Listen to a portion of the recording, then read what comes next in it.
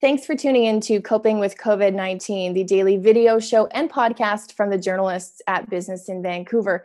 I'm Hayley Woodin. My guest today says that July is the new January when it comes to goal setting and planning. Debra Eckerling is a goal coach and the author of Your Goal Guide, a roadmap for setting, planning, and achieving your goals. Deb, thanks so much for coming on the show. Really happy to have you here. Well, thanks for having me, Hayley. I'm very happy to continue to spread the word about what's coming. Might actually be good. Yeah, tell me more about that, because I think there are a lot of people hoping for maybe some good news or positive news. And I also have to imagine so many personal and professional goals were really disrupted by this pandemic we're still working through. Why now is the time to maybe get back on track and think about happy goals and happy things? Well, you have to think of it this way, middle of the year, the first half of the year kind of, for a lot of people, was like, we just kind of threw our arms up and said, okay, fine, whatever. But July, the summer, things are opening up, and it is really the perfect time for people to say, okay, let's just kind of forget the first half of the year ever happened, and let's just start from scratch and figure out what we want to do next. And kind of look at this as an opportunity. Okay, I get to start the year over. I mean, how often do you get to do that? Granted, you don't always want to do that, but if you have to, you might as well, right? Mm-hmm, absolutely. What would you say to people who are maybe still so focused on getting by day to day and they don't feel like they have the energy, the time, or even the resources to think a couple weeks in advance, let alone maybe a couple months or a couple years in advance? Why would you encourage them to maybe try to start doing that? Well, first of all, the self-care piece, I think that is essential. If you're not ready to jump into what's next, don't push yourself.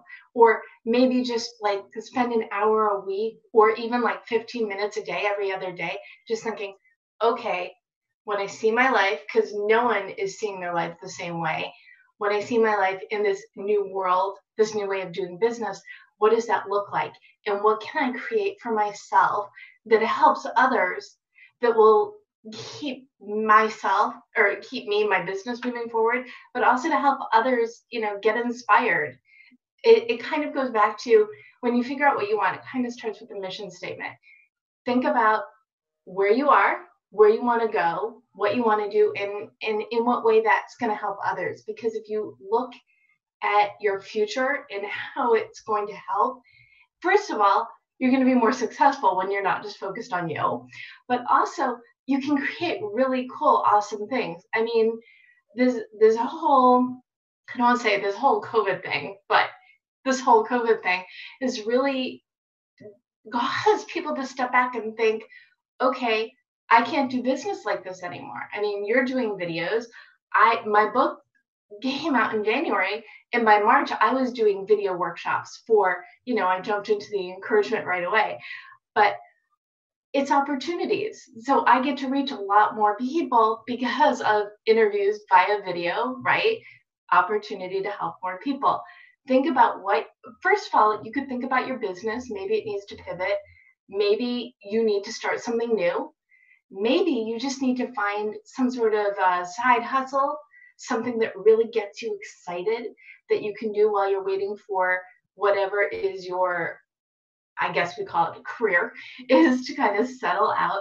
And who knows, the side hustle could grow into something even bigger than your initial intention.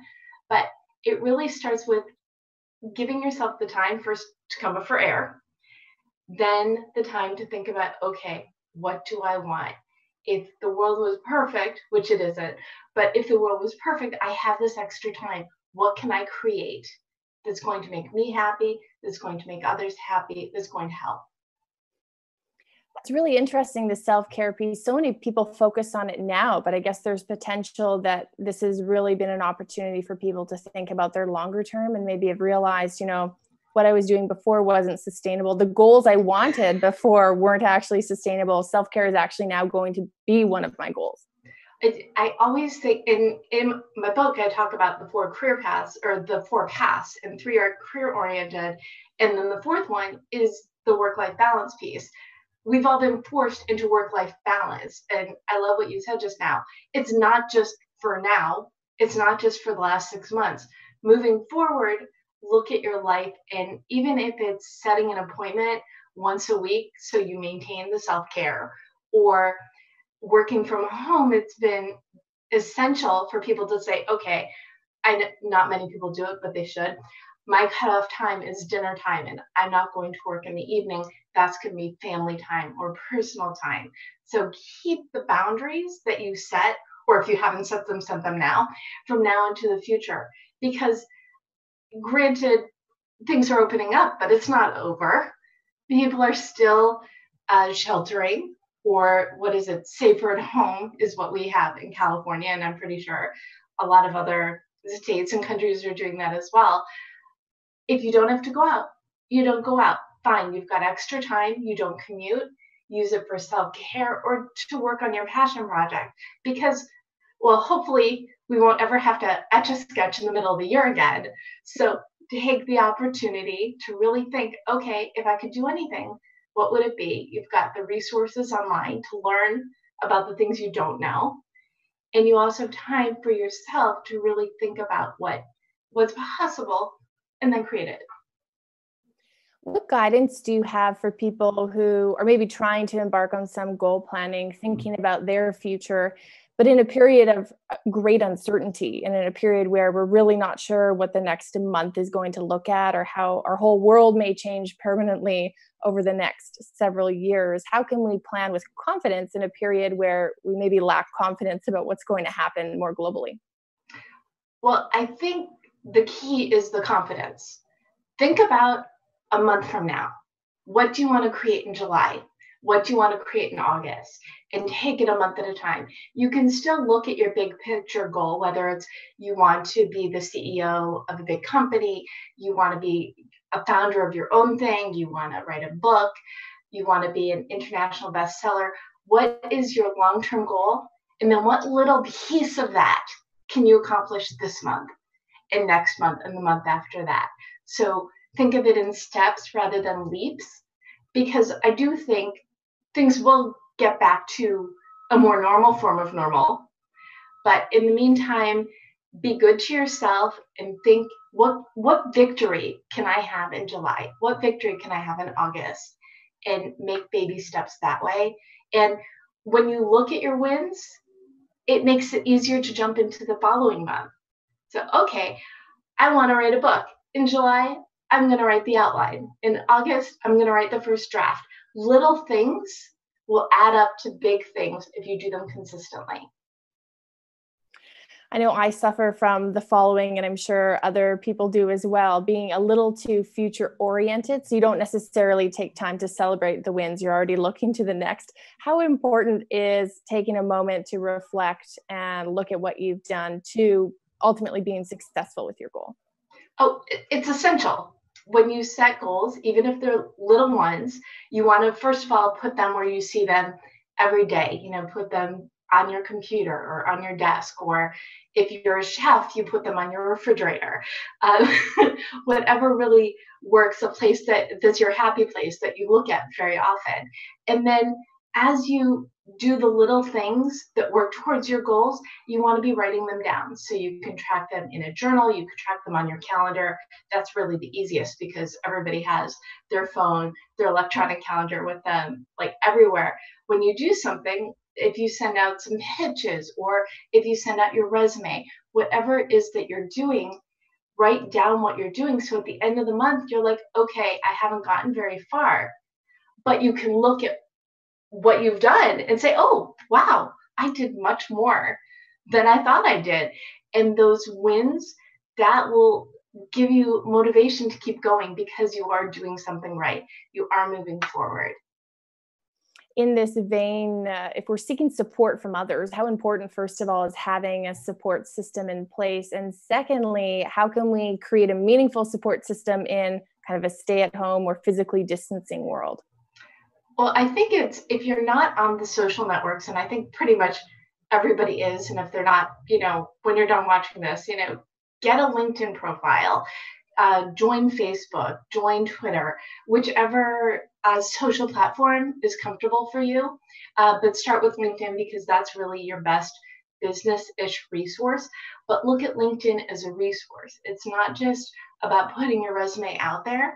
It's about putting who you are and how you help others out there. So the people that you want to connect with, the like minds, can find you and you can find them. So I'd say start with your social, and Facebook does have a lot of groups, and maybe your Chamber of Commerce is doing Zoom meetups. Maybe there are a whole bunch in LA, and I've joined plenty that I would normally go to because I don't have to leave my house. Look at your bookstores, look at your libraries. Even though things are opening up, there's still hybrid programming. Go to Meetup, find your people and connect with them, and look for opportunities to, even if it's once a week, to join a networking Zoom, or if not, have a dinner party and invite your friends or colleagues and just do it on Zoom and say what you're cooking so everybody's eating the same thing. There are a lot of ways to be creative, especially the people who are living on their own. We need the outside world to come into our home as well.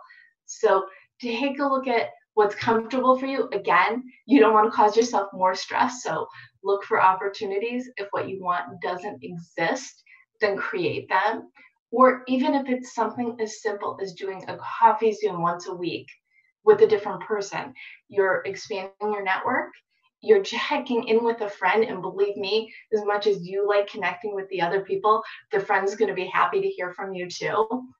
And just keep that going. Again, after all the craziness is over, keep these habits for moving forward, because they're going to serve you well all the time, not just in COVID times. Any tips on keeping yourself accountable, maybe when you're home alone and there's no one there who can see your goals, and it's maybe a bit easier to hide your goals from other people if you want to? Well, deadlines are always good. I have a variety of resources as well. I've got a Facebook group called Right Out Online, and it's all about getting people to connect through conversations.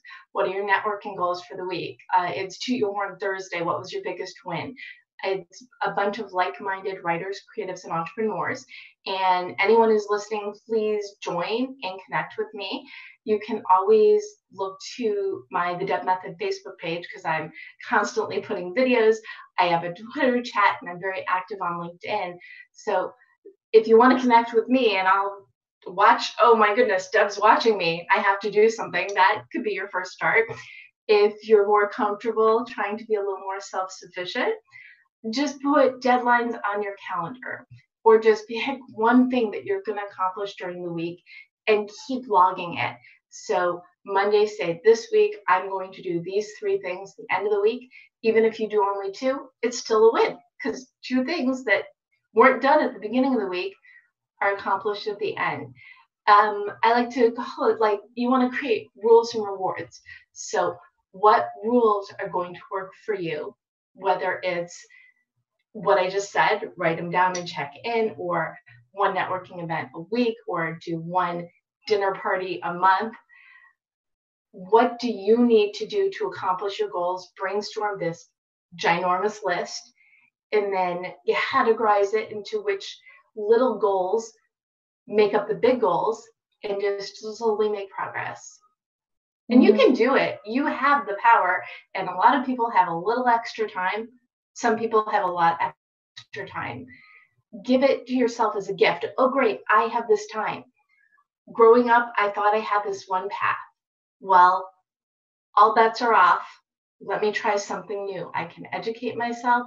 I can make a plan, and I can steadily work towards this great future I didn't know I wanted until I gave myself time to figure it out. Well said. You've outlined some great advice throughout this interview, so thank you for that. But I'm hoping in a couple minutes here as we wrap up the interview, can you summarize maybe some first few steps entrepreneurs or creatives or professionals can take or should take now if they're going to start resetting or restarting their goal planning for the year?